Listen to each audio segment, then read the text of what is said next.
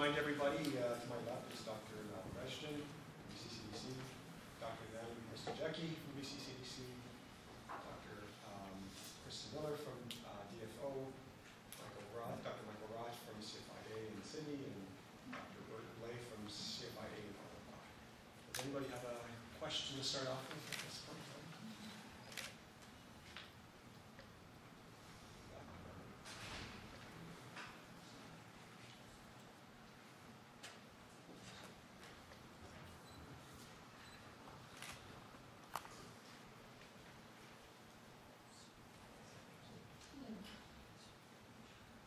This is a question from Michael Rott. It's very interesting, the process to identification of antiviruses. At the end, you mentioned that we're in the process of looking into applying these to other commodities. Could you expand on that? Sure. So we just starting a project, actually a Genome BC project, to apply it to strawberry testing right now. So there's been sort of last few years ago, there's a lot of strawberry plants that are grown in Canada that are then shipped to Florida, California, where they're then grown and harvested. A few years ago, most of the plants that were shipped died, and it was due to a virus disease. Actually, it was a complex between several different viruses. So the U.S. now has put some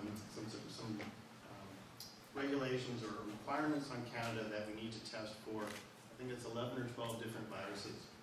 So that's all done right now by private labs using PCR, which is, again, quite time-consuming and laborious. We figure we can do that with a single NGS test for probably the same price or less, but also just to speed up the whole process.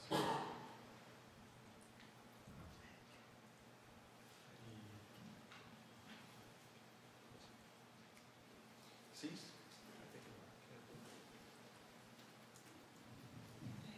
Thank you very much, everyone, for excellent presentations.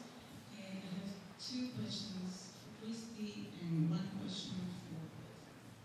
So for Kristi, my understanding is that this panel of 40 markers are transcriptional markers. Correct me if I'm wrong.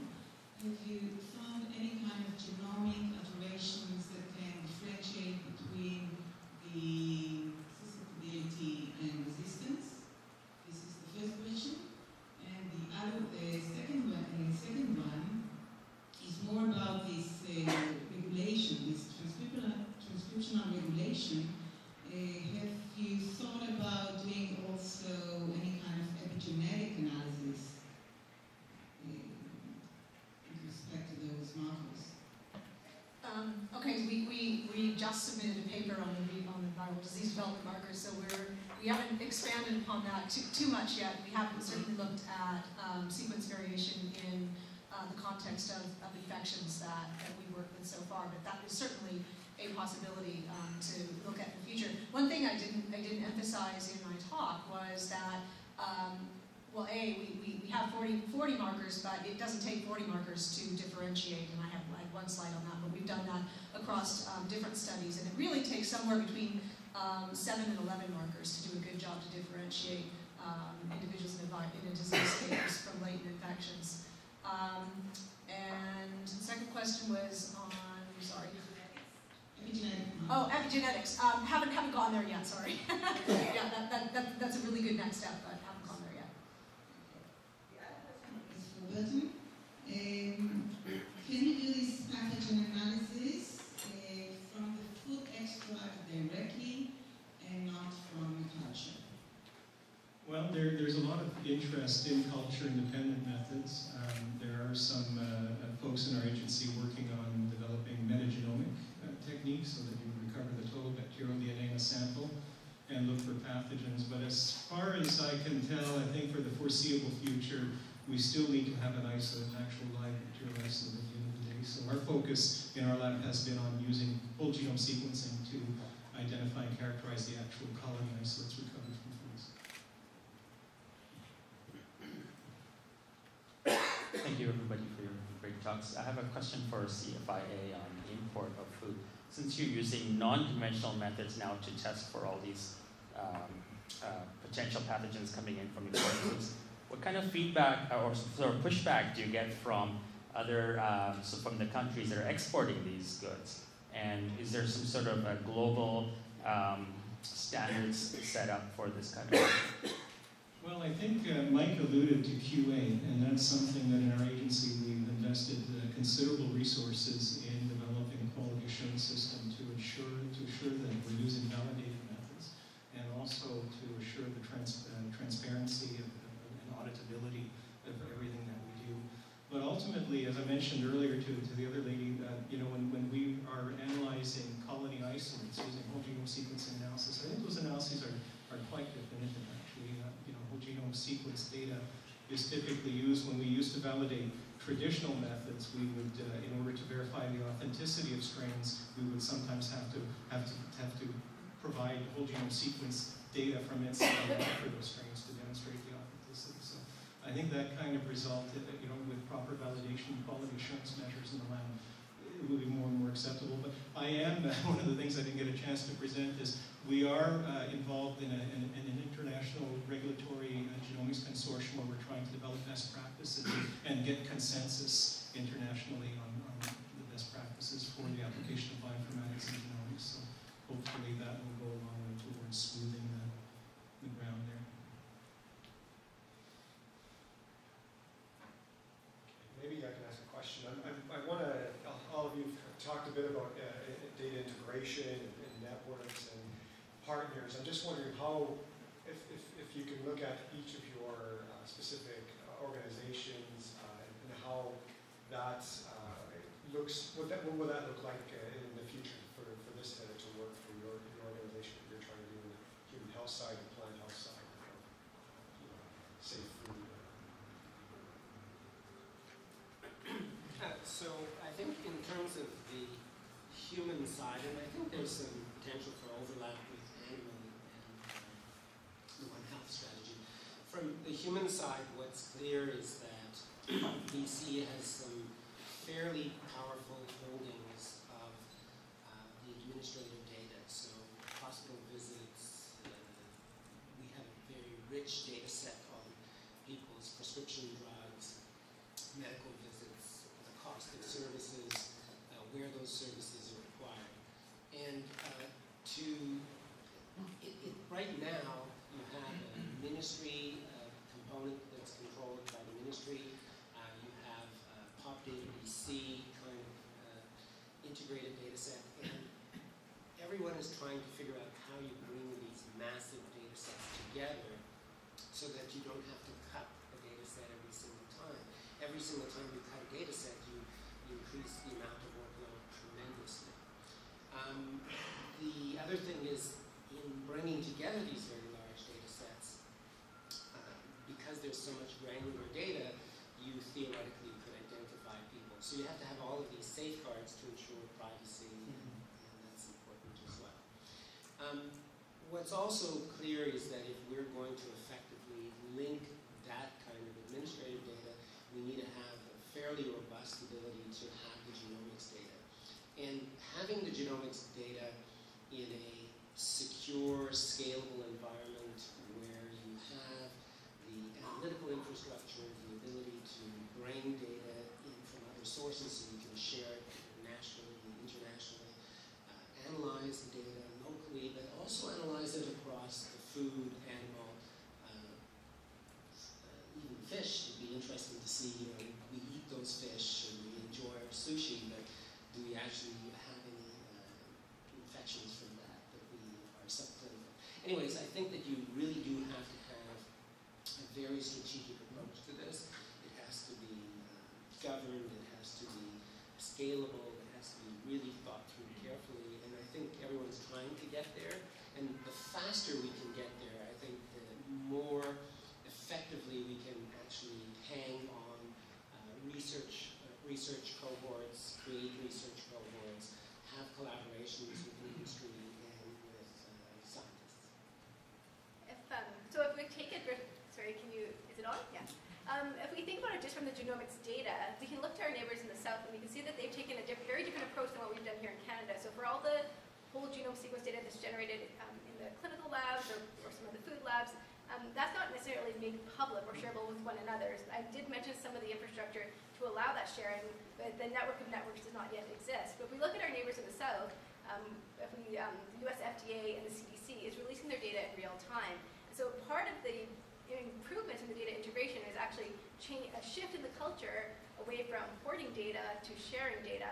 And I think that here in Canada we're not quite there yet, but we certainly have seen examples where this has happened quite rapidly in the States with some of the big federal agencies.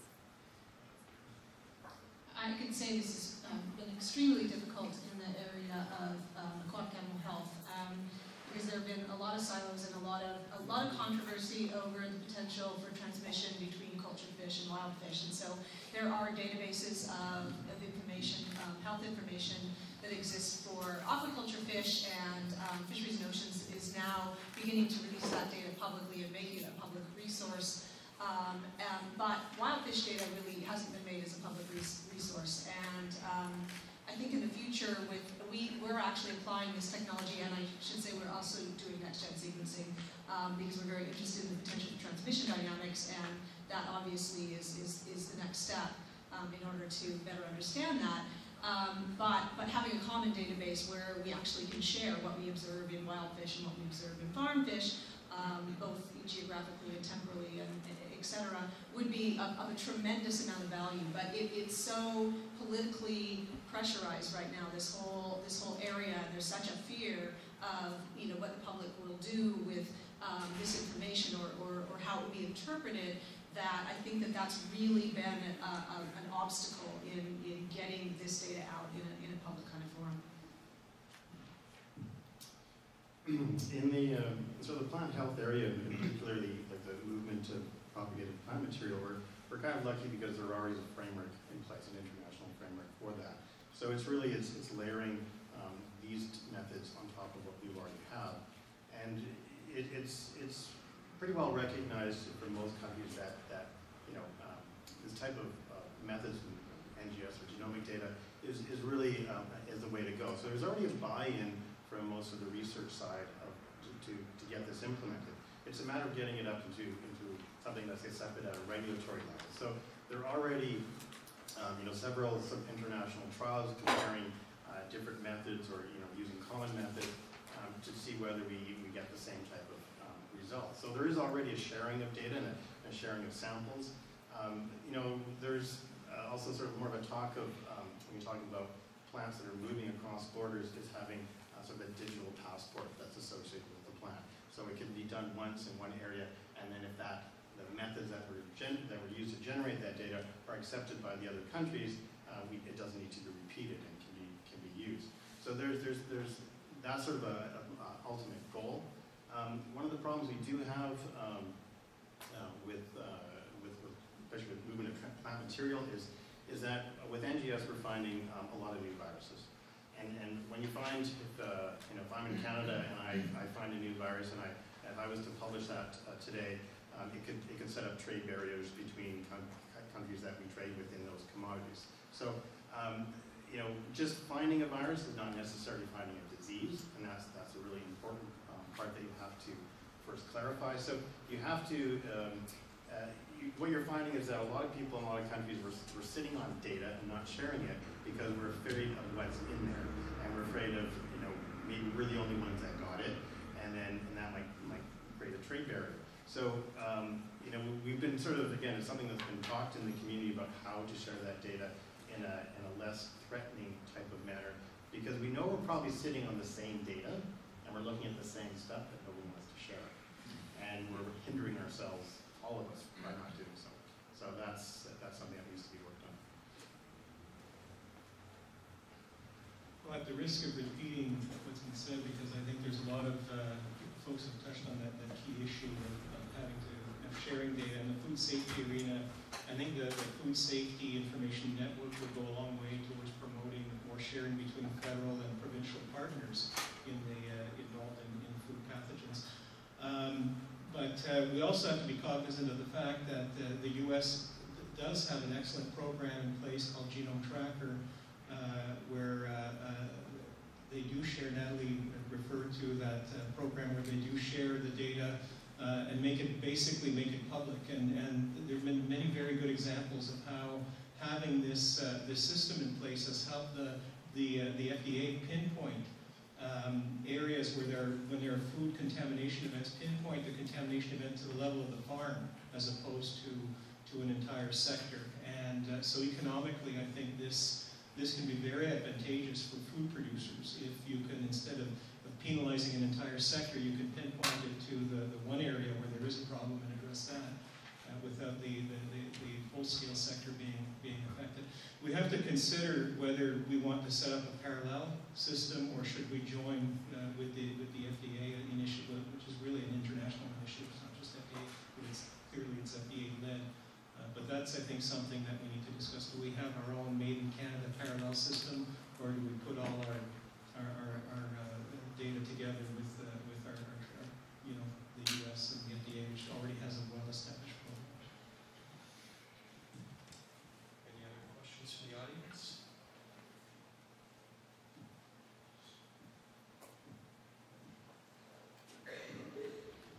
Natalie spoke to the fact that partnerships are one of the key factors to supporting their initiative. And from what I can see, or an observation that I make, is that the majority of what we're looking at is still controlled and or managed by governments and really research-based projects. I'm wondering what hurdles we need to overcome to allow industry more involvement in managing pathogens globally.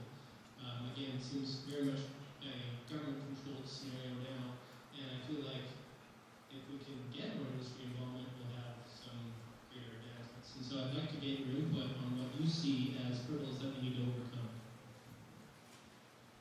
I think the first point is that if you look at everyone who's sitting up here, we all work for the government. And so I think that really does represent some of the challenges, and that it does tends to be government-centric at this point. I think that there is opportunities for innovation, particularly for partnerships to then leverage and go beyond what the government is doing right now. I think that there's still the base level of what our basic operations have to be, and then with respect to trying to do those improvements or those, to do sort of system changes as opposed to just doing it at the individual government silo. Although I don't really have any concrete ideas of how to move that forward.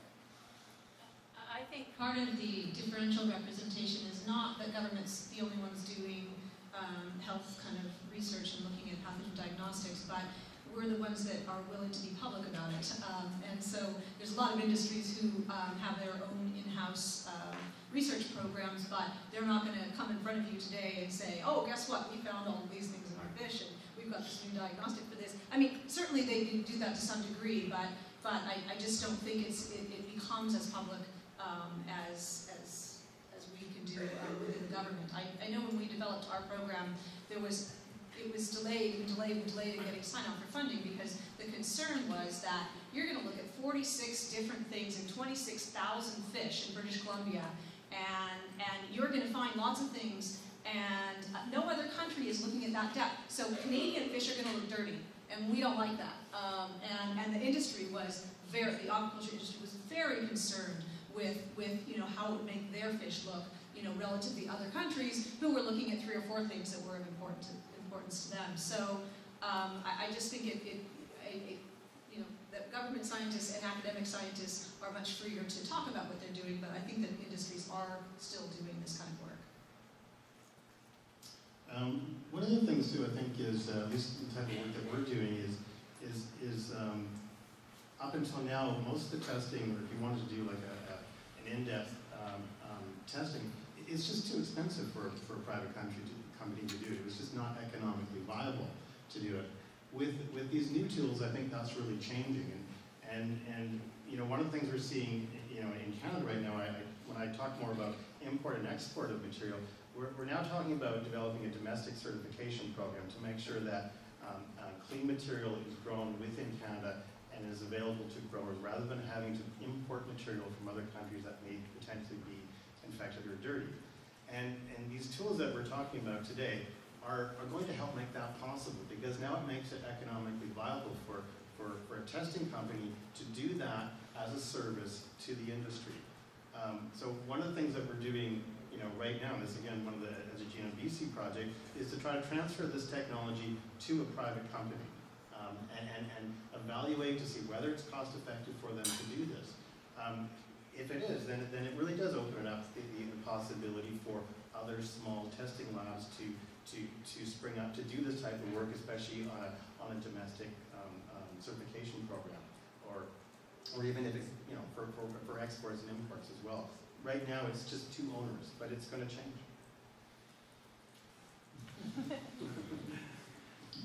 So I guess my comment would be that what we need is a thought process that really thinks in terms of how to support our economic competitiveness. And from a policy perspective, how do we use some of the riches that we have invested in that are government assets? And the government assets include the data sets that we have. So it's how do we create the kind of partnerships that meaningfully bring together the research community, which has its strengths, the government and private industry, so that you can actually develop these sectors more effectively. And clearly what Genome BC has been doing is trying to maneuver that space. What's clear is as we try to bring together these really complex integrative components of information, that requires a really sophisticated integration of services and thought process. And I think that this group here has some of the connections, but ultimately it's about very, very policies that are very strategic in terms of supporting economic development and science.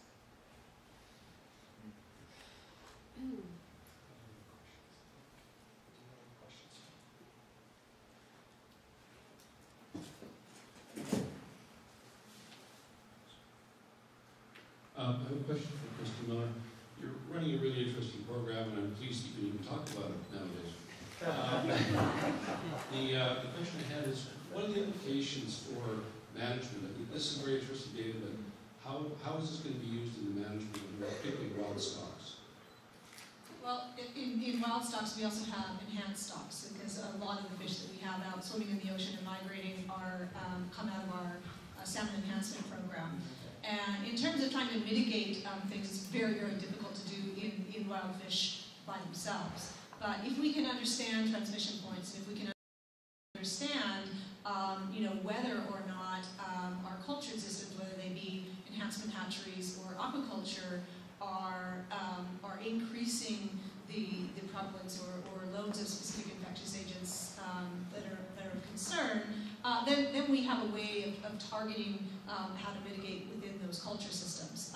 And so a large part of my program is really looking at the differences between cultured and wild fish and what are the mitigation points that we can use in the future, because it's really very, very difficult to do in wild fish. The other thing that one can do, though, if you can understand what diseases turn out to be common and potentially of importance to our wild fish, is we can start tracking the associations of those infections and diseases with survival in the early marine environment, which is a time point where there's a lot of mortality, and use this kind of data to predict what your escapement's going to be, how much losses do you expect to be infection-based in a given year. And so it provides some predictive capacity for management models to say, how many fish do we think are going to come back? Here is the state of those fish. And the other thing in my program is we're not only focused on disease, we're focused on other physiological stressors and the impacts of those. And all of those things, markers for disease,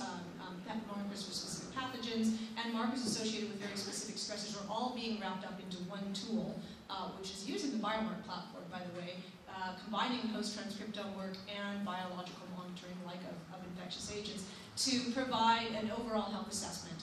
And that's really what's going to come into the management. How do we determine the health and fitness of the fish that we release from hatcheries and how they're doing when they're in the early marine environment as a way to predict what's going to come back, and also how do we mitigate things.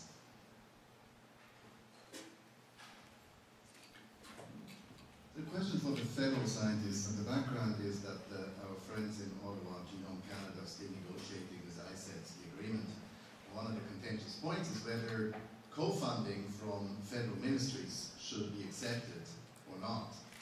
And so how much do you depend on funding from organizations like Genome Canada, where you kind of get federal money that has to be leveraged in advancing the science in your respective areas, and what would be kind of an impact if we would say, well, we're not really interested to work with you because we can't use your money to leverage the funds that we need to leverage.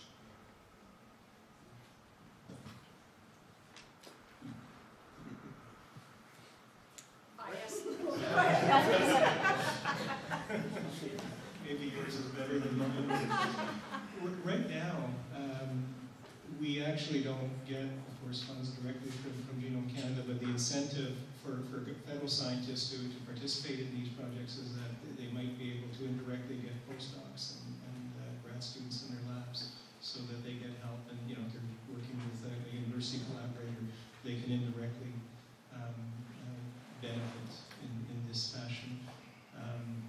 I found that in many of the initiatives that involve food safety, that involve our area, CFIA is seen primarily, I think, as an end user rather than as an actual equal collaborative partner. So a lot of the projects that roll out tend to have CFIA as a potential end user, and so that's our stake in a project and working with a project. So.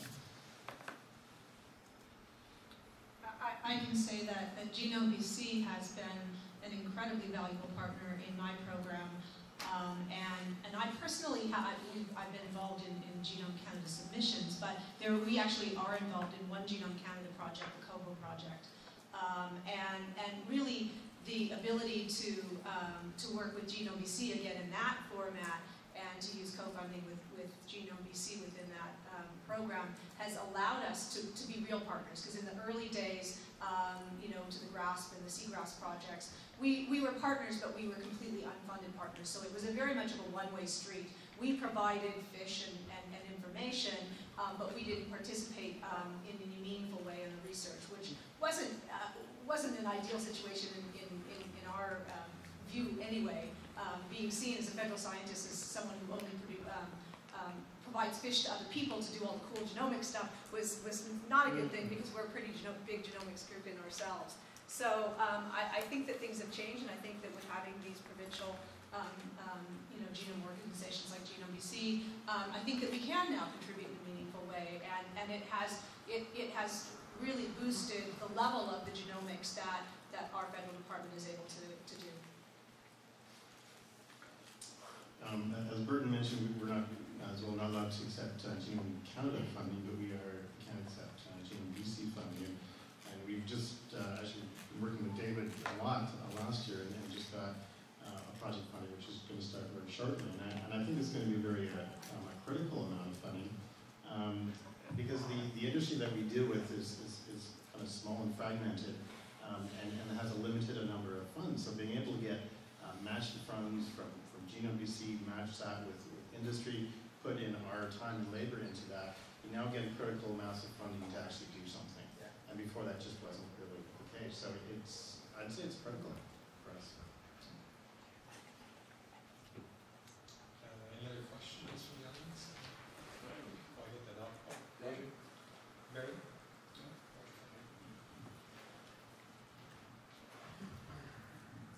I'd like to just follow up on that question. At the very beginning in COP 1, federal labs and industry and everybody could get a direct Genome Canada funding. Then somebody in Treasury Post said, it shouldn't be like that. So unfortunately then Genome Canada could not have industry and federal government labs at the time.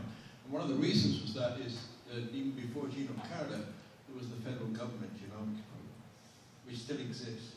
So my question is, in those departments like CFI, whatever, where you have got that genomics funding, how do you choose how do you use those funds as distinct from using, say, Genome BC?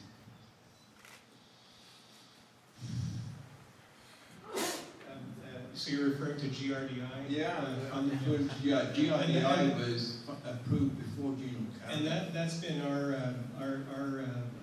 main source of funding for this type of genomics work, because our A-based funding is actually not very substantial.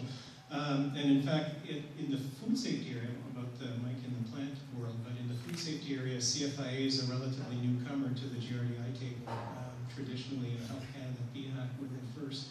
And so we've actually only, 4 years ago or so with the Food and Water Safety Project, and now we have the AMR project. And it is a substantial amount of funds and very, very much needed. We also have a departmental GRDI fund as well, and that is absolutely critical in our ability to do the research we're doing. It's, as you can imagine, sequencing is not cheap. It's, through our A-base, I don't think we'd have enough funding to support the type of sequencing. In our lab, we've done, in the last 4 years, over 5,000 bacterial strains. So you can imagine the cost of that. We've very much depended on GRDI. And the Food Safety Modernization Fund, which is a different fund from Treasury. Yeah, you mentioned the GRDI. That was really the start for us, which really I think CFIA became a member about 5 years ago. Pretty much all the work that I described was funded through GRDI, and it was an amazing opportunity. First of all, we were able to work with multiple government departments on common goals and share information and share tools and develop tools together. To me, I could not have done it without it, to be honest. I think of GRDI being sort of like an insert discovery. It's competitive funds, and it provides a base level of support to genomic labs. It's a low level support, but it still provides that base support. And I mean, I've been funded with GRDI for 25 years. But DFO is actually the really minor partner within the government departments. We get less money from GRDI than anything because it took a little bit longer for our department to really embrace genomic technologies. We're working very hard to try to level the playing field a little bit. But no, it is really important, and it's been a co-funder of all the Genome BC projects that we've been involved in, and the Genome Canada project as well. So very important source of base funds. Good.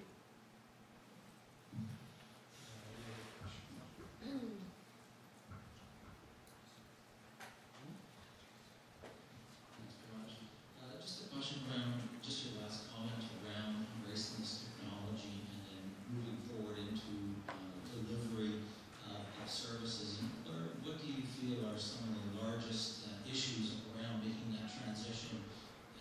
Is it uncertainty of the outcomes, or sharing too much information outside of your own expertise? Or so what are some of those impediments? And I know Burton showed a transition from an old-time traditional frame to a new genomics frame. And so what were some of the factors that you found were most difficult in transitioning and migrating to the new service offering? Well, speaking as a corporate bureaucracy, for us it's been mostly internal IT primarily. Obviously, genomics has to do with IT, and I showed this integrated lab network, which really involves moving large data sets, from frontline labs to centralized processing areas. And that's been one issue, and I suspect we're not the only ones with this issue, is the infrastructure's capacity to transmit large amounts of data without putting undue stress on the entire network. So those are areas where we need to find solutions. But the other thing, what we mentioned earlier, this whole issue of sharing genomic information, we have to find a way to share with our different research partners if we're going to get the full, if we can extract the full benefit that we can get from genomics. I can just comment on the perspective of moving to genomics from the clinical perspective. So PulseNet Canada, that's who we've been sharing pulse field gel electrophoresis data through for over 15 years. And it's a very great system of laboratories using the exact same method so that the data can be shared across sectors, but also between provinces. Then PulseNet Canada is promoting the rapid transition to whole genome sequencing. They've actually distributed MySeqs, or desktop sequencers, to all public health labs that are interested. but without any additional infrastructure. So we have the sequencers, but not necessarily the support to train the people, to do the sequences, and the reagent cost for PFGE is relatively inexpensive, a couple dollars a sample, whereas the reagent cost for Illumina sequencing is a lot more than that. So I think that one of our challenges is going from having just, having the sequencers dropped in our laps to actually being able to do this and operationalize it routinely when we still have our routine clinical work to do. I would just add that health consumes about 42 to 44% of provincial budgets, and the laboratory sector, traditional laboratory sector, is about $720 million a year. And to manage care, physicians have 5,000 tests that they can choose from. So if you're going to implement these newer tests, sure, you may be able to implement them for some discrete surveillance pieces along the lines that we've discussed. But if you're going to implement genomics more broadly, then the questions become, okay, can you show that you have the incremental value, and which tests can you get rid of? And our system isn't really integrated enough to properly evaluate these tools as delivered in the modern world. And yet, BC is well positioned to have that capacity because of some of the infrastructure that exists. So I think that there's a tremendous opportunity to try and leverage some of these partnerships to try and show the utility and how you could replace or make more effective prevention, care, and treatment decisions on the basis of this technology, and show that it improves the health outcomes and improves the quality of care. In my experience, interestingly enough, one of the biggest issues in developing new technologies and genomic programs has actually been that managers don't like a lot of information to be really rapid. So when you're collecting, we can produce information from thousands of individuals in a week, and whereas previously and in-depth information, and so it's taken a lot of discussion to get managers' minds around the fact that you're going to have 26,000 fish worth of information, when we were going through the Cohen Commission inquiry, and we had some questions addressing issues with salmon declines, and we had some targeted research to say, okay, well, let's find out what we can find out about this. And we go in every week and say, okay, here's what we found out. And it was just like a whole bunch of different things because we could do things so rapidly. And I think that managers and regulators aren't used to getting huge streams of information to guide their decisions at the pace that genomics can provide it. And so in my program is probably the most heavily regulated of any program in DFO because the speed of the information. And so I have to have meetings with managers in Ottawa every 6 weeks because they know that everything changes in our lab every 6 weeks. We have so much more information, and they want to keep on top of it because if we find anything that's novel or that might be of commercial or public interest, they want to know about it before it gets out anywhere else. So I think that it's, interestingly enough, that's been actually an obstacle, but I mean it's a bonus, but it's also not seen as a bonus by all managers. I think too one of the things you have to always deal with, especially when you're talking about in a diagnostics lab, or especially like these small labs, is that diagnostics and international regulators don't like change very much, and so you really need to push it, and in order to push it, you have to go to quite a length to validate your data and really throw them the data and show like this actually is as good as this or it's better than that, in order to convince them that this is going to be something that's going to be useful for them. Burton sort of mentioned the infrastructure, and a lot of the labs that do this type of work, they're not that well-funded labs. So when you talk about bringing an NGS into something like this, it's actually quite a disruptive technology because it needs a whole other system and a whole other way of looking at it. And it's where you get the funding to upgrade those labs. Are they willing to invest that? Because they got something that works. And so you got to convince them that you got something better to to make that investment, to make that change. And that's not all that easy. I have a question that may be more for Mike than anyone else because of your interaction with industry partners, small partners that are participating in generating better crops and so forth. How do you deal with the intellectual property issues with these small companies? Because obviously, that's some of the challenges we face at BC is that we want the information to be public, and yet companies want intellectual property. So, your thoughts on how you face that? It hasn't been too difficult at the moment, but it is a problem because we'd like to, for example, we have a whole repository of plants that are in our import clean plant program, and these plants are owned by companies. We are just the holders of them in many cases. So when you want to go in and test them, you need to get permission, and often they don't really want to know. They don't want you to find something new because that causes another potential problem for them. So it has to be done.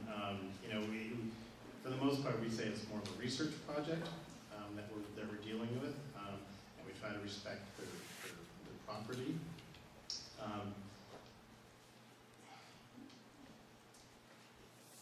I don't know. I'm not sure how much to say. It's not there's no magic answer to that. Any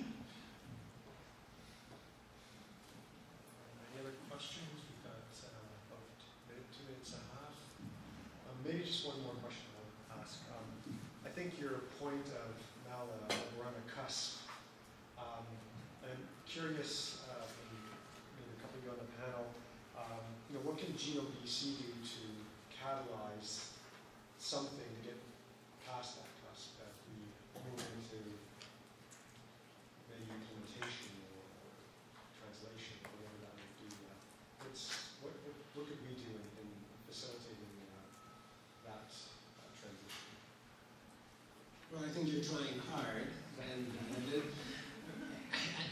I think this latest recognition that we need to think about the economy and what sectors of the economy that are going to be potentially there, and biotechnology and scientific life science component is going to be important. And the reality is we need to invest in that, and I think some very strategic partnerships between government and industry are critical, and they're hard to forge because of the way our system has evolved.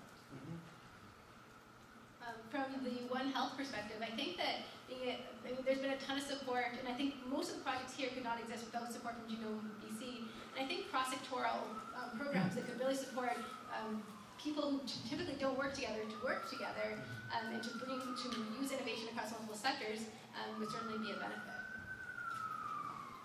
I can actually say I've met quite a few people in these winter symposia who I've ended up collaborating with in the future.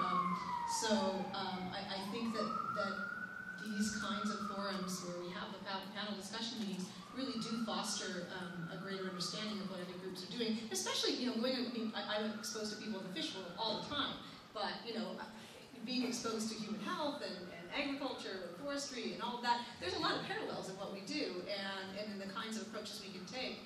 And by having a forum like this and having enough time to have discussions with people, it's done a lot for me. And I am actually working with the CFIA in another part of the country on the ag side to try to help them develop a similar platform for agricultural use. And that kind of came through meetings like this.